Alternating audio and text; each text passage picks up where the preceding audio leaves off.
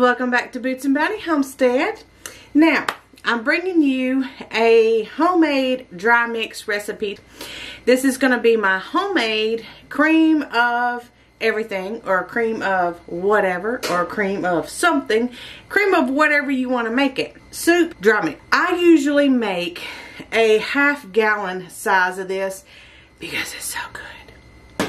Tonight I'm going to do the regular recipe. I'm not going to double it because I don't think I actually have enough of some of the things, and you'll see what I'm talking about here in a minute. So what you want to do, you can do one of two things. You can either make it in a quart jar and mix it, or you can put everything in a bowl and then pour it into a quart jar. So since I've got my half-gallon jar here and I'm only going to make a quart, which will be half of this, I'm just going to make it in the jar. So then all I got to do is shake it and mix it up. So what do we need for the ingredients? First of all, we need powdered milk. And with the powdered milk, it calls for 2 cups, 1.5 cups of cornstarch. Now you can substitute this for the arrowroot if you need to, depending on whatever diet you may be on. You can find substitutes for certain things. The next thing, this bullion powder. Now you can do chicken if you want to. You can do beef if you want to. You can do, I think they have a vegetable or something. This is just the base flavor. This doesn't mean that you're making cream of chicken or cream of beef or whatever. This is just your base, and this is where your salt is going to come from to make like the condensed soup, because we're not adding any other salts to this. So for this we need 1/2 cup of this bullion powder. Now this is the brand that we get. I think this is the only one we can find at our Walmart. Now I have taken the cubes and put them in like a coffee grinder or herb grinder or something and ground them up. It's just about going to take a whole one of those little glass cups. I had one. Here it is. Okay, so you usually buy, this is actually ground up powder because this is all I could find at the time. The ones that come in here, you can actually grind up the cubes, and it almost takes a whole one of those. So just be careful if you decide to do that, or if you have to do that. Next time you'll think about maybe trying to get a big container of it, because you're going to love this. So then the next thing we need is 2 teaspoons of onion powder. And then we need 1 teaspoon of thyme.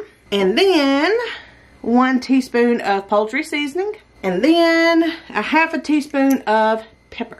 We're going to get all this stuff mixed together, and then I'll show you how to make it.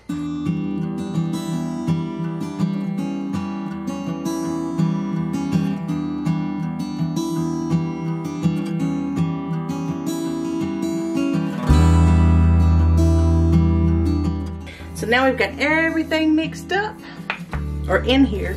Now we're going to mix it up.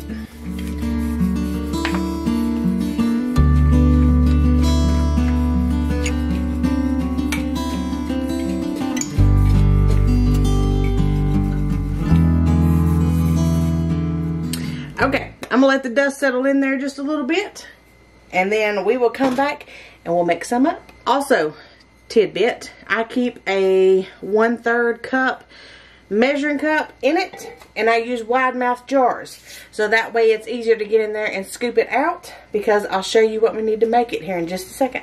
Another plus to using a jar, you can write on it. So for 1 can, can't hardly see it, for 1 store-bought can of cream of chicken or cream of mushroom, cream of celery, you're going to do 1/3 cup dry mix and 1 1/4 cup of water. I had the rest of the directions on there, but you can't read them anymore. So, got a pot down here, and we are going to cut this on high and go ahead and pour in our 1 cup. Let me get a quarter. There's the quarter. And for our dry mix is going to be our 1/3 cup.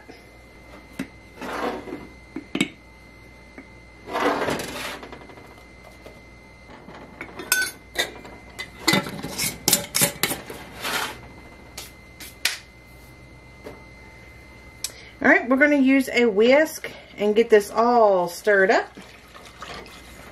And if you notice, we didn't put any extra salt in here because the salt is coming from that bouillon powder. Now, from here, if you would like to make cream of mushroom, you can either add your mushrooms now, or you could pre-cook them in the pan and then put your mix in there and cook it all together. This will automatically make cream of chicken. So if you want to add the mushrooms, you can add the mushrooms, like I said beforehand, or while we're cooking it. If you want to do cream of celery, you can do cream of celery. If you want to do onions, you know, all this stuff, whatever vegetable or meat that you are wanting to make whatever soup, you are going to pre-cook it to soften it, or you can cook it now with what we're doing here. And all we're doing is making just a roux basically to make the gravy or to make the cream of whatever soup. Now with the onion, you might want to do a batch of dry mix with beef. So you can do like an onion or some kind of just beef broth thickener as a cream of soup, and then use your chicken for your vegetables. Once you try it, your imagination is it's limitless. You can do whatever you want to with this. So once it starts thickening up, you can see it where it's not moving as much in the pan anymore. We're going to go ahead and cut it off and set it to the back. So at this point, your cream of whatever soup is done. You can use it in whatever recipe you would like. I'm actually going to do a meat and tater dish here in just a second. Go out and make you some of this and have it on hand. I'll be bringing you more dry mixes pretty soon, so stick around and we'll see you later, guys. Bye!